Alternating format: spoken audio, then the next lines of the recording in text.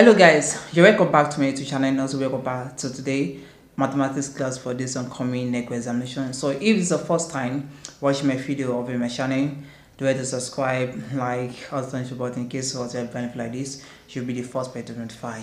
So we have this question here to solve for. This is the first question for today mathematics class for this upcoming NECO examination. This is from objective question from past question.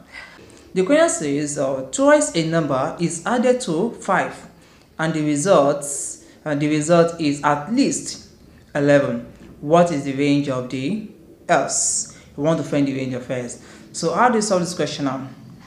This question is inequality, but it is application of inequality. That is what problem leads to what? Inequality. Yes, a combination of the topic, what problem and inequality.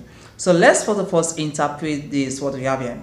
There's twice a number S. So we have the number as what? As S. Okay? And instead of twice this number of S, so that means that we have 2 words S. That is meaning of that word twice. It means 2S. So it's added to 5. So let's say they want to add it to 5. We have 5. So we add twice the number of S to be added to 5. And the result is what? It at least 11. This at least is to represent that greater than equal to. If it is at less, it means that greater than, less than, less than equal to, but the meaning of this at least is representing that greater than equal to. So therefore we have what? Greater than equal to 11. So we have interpreted this statement here into inequality. As simple as that. Okay.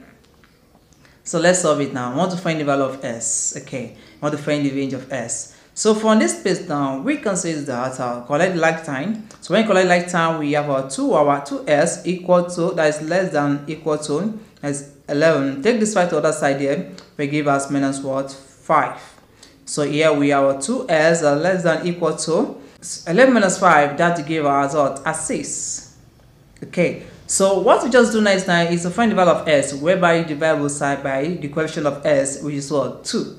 So we divide both sides by 2, we divide both sides by what? 2. So it means that these two cancel this 2 here. We have 2 here, 1, we have 2 in 6, that give us what? As 3.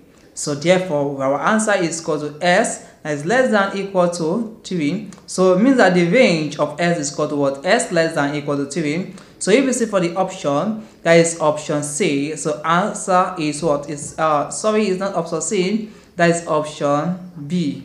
C is not the option. So let me do the correction. So we have B is the answer to this question. So that is how you solve this question like this. So let's go to the next video. Okay guys, let's go.